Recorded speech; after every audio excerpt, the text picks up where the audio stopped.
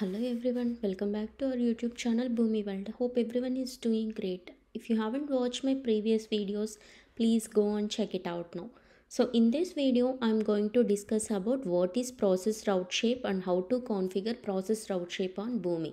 So first we'll look into what is process route shape and advantages of process route shape.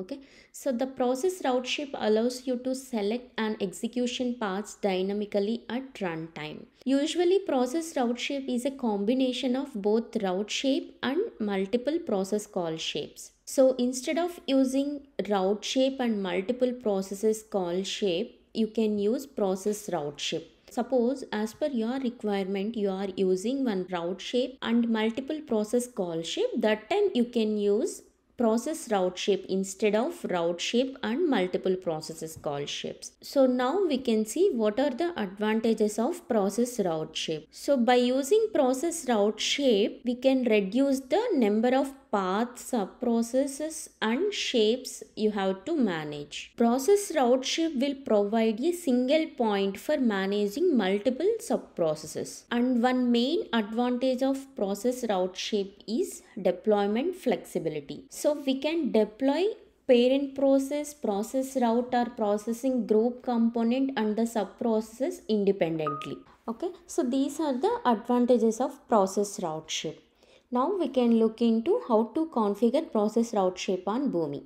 So process route shape is one of the execute shapes. So you can find process route shape under execute shapes. So now I am just dragging and dropping the process route shape. Here you can find definition of the process route shape. To dynamically select the process or trading partner to send documents based upon the routing rules defined in the specified process route or processing group component, use the process route shape. Okay, so the process route shape is usually for sending documents to one of several processes while managing the routing logic separately. It also allows you to modify and deploy the parent process route component and subprocesses independently. So this is the definition of the process route shape. So after that, we have some configuration options. Under general tab, we have display name. So this is not a mandatory field. If you want to give, you can give, otherwise you can leave as it is. So after that, we have route by. So route by option identifies if you are routing by process route or processing group. So when you are working with the A2A integrations, that time you can choose process route option. If you are working with the EDI project, you can choose processing group option. So now I'm choosing process route option here. So after that, we have to select process route component. So if you have already process route component, you can choose that one. Otherwise, we need to create new component, process route component. So we can create one process route component later. After that, we have options. Wait for process to complete and abort if subprocess fails. If wait for subprocess to complete is selected, the parent process waits for the subprocess to complete before continuing to its next steps. If the subprocess fails, the parent process stops. If wait for process to complete is unselected and abort if subprocess fails is selected, the parent process reports any subprocess errors after all subprocesses have executed. If abort if subprocess fails is selected, the parent process stops and is marked as a failed. Okay, so after that we have route parameters tab. So here you need to select parameter type. So based on which field or which value you are routing the processes. So now we are routing based on the address field which is coming from the source system, right? So that's why I'm selecting profile element and profile type as flat file. After that, we have to choose profile as demo1 and we need to choose element based on which element we are going to route the processes. So based on the address field, we are checking conditions, right? So I'm selecting parameter value address. So now we are routing the records based on the address field. So now we can create one process route component by clicking on the plus button. So here I'm giving name as demo1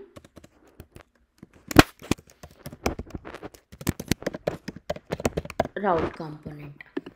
Okay, so again here we have two tabs, general tab and then process routing tab. So under general tab we can see subprocess options, whether it is a pass through or any other. So if you want to send data from parent process to sub process, you can choose pass through, otherwise you can unselect this option. So now I want to send same data which is coming from the source system, so that's why I'm selecting pass through option. So after that we have configure return paths. So here we need to add return paths. So suppose if you want to send success messages and failure messages to your end customer, that time you want to add return paths. So the return paths will be success path,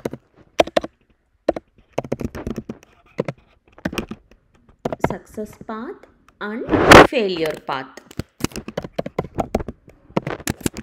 Okay, so after that we have process routing option. So this is the process routing configuration tab. So here we need to add keys, so based on which value we are routing the processes. The default key is the untitled key. Okay, so now these are the key route configuration options. So here we have label. So this label is optional. If you want to give, you can give, otherwise you can leave as it is. After that we have route key. So here we need to pass unique route key to determine which subprocess to call. So in our case we are routing based on the address field, whether the address is India, UK or US, right? So those India, UK, US are the unique route keys. So here you need to pass that route key India. It will call the India subprocess. So here you need to configure subprocess. Okay, India subprocess. So now I'm clicking on plus button and the type will be data pass through, and I'm not giving any display name. I'm clicking on OK. So here I'm modifying subprocess name as India subprocess, and I'm adding try-catch shape with all errors to return the success and failure documents. So both cases I'm just adding return document shape.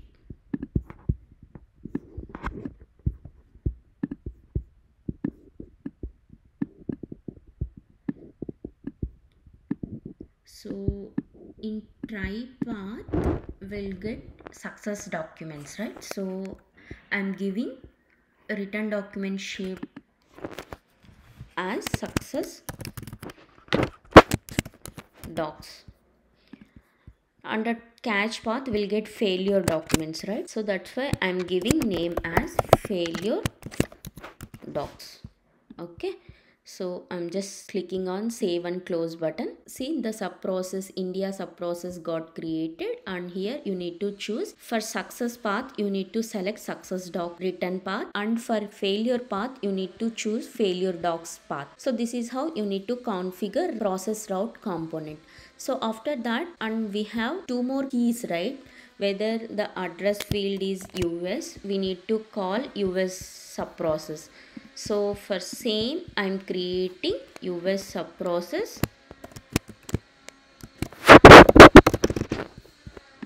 and I'm just placing one try-catch shape to capture the error messages with all errors. I'm placing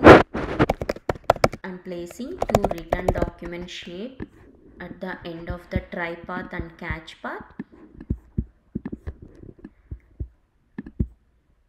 with same failure doc for try path, success path. I'm saving the process and I'm selecting path, success path and failure path. After that we have UK, right? UK, and I'm creating one more UK subprocess, UK subprocess, and I am placing one try catch shape to capture the error messages with all errors. For try path and catch path, I am adding return document shape to return the success and failure documents.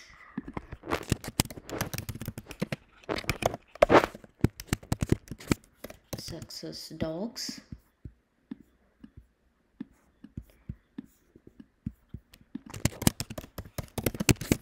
Failure docs. And I am saving the process. Here I am choosing success docs for success path and failure docs for failure path. Okay, so this is how we need to configure process route component. So I'm saving and closing. So here you can see return paths, both success path and then failure path. Okay, so I'm just clicking on OK. So instead of this route shape, I'm connecting message shape to the process route shape. I'm removing this route shape from here. Okay, so now you can see 3 paths. We have added 2 paths, success path and then failure path, and after that we have default path as well. So if the address is equal to India, it will call the India subprocess. Okay, so if the address is UK, it will call the US subprocess. If the address is UK, it will call the UK subprocess. If the address is other than this India, US and then UK, it will go to the default path. Under default path, I'm just placing the stop shape here. Okay, so for time being, I'm placing stop shapes at failure and success paths as well.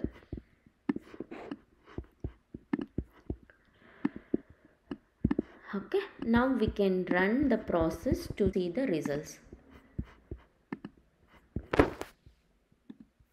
The process execution got started. So it went to the default path because from source system we are getting address as BZL. See, the address value is BZL, so that's why it is going to the default path.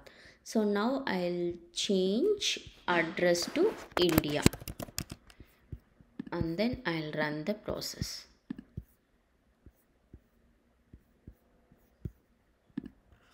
See, the process execution got completed and it went to the success path. So we'll see the route shape logs. See, the address value is equal to India, so that's why it calls the India subprocess. Okay, we'll see whether it went to the India subprocess or not. So by clicking on the shape source data, here you can find one arrow button.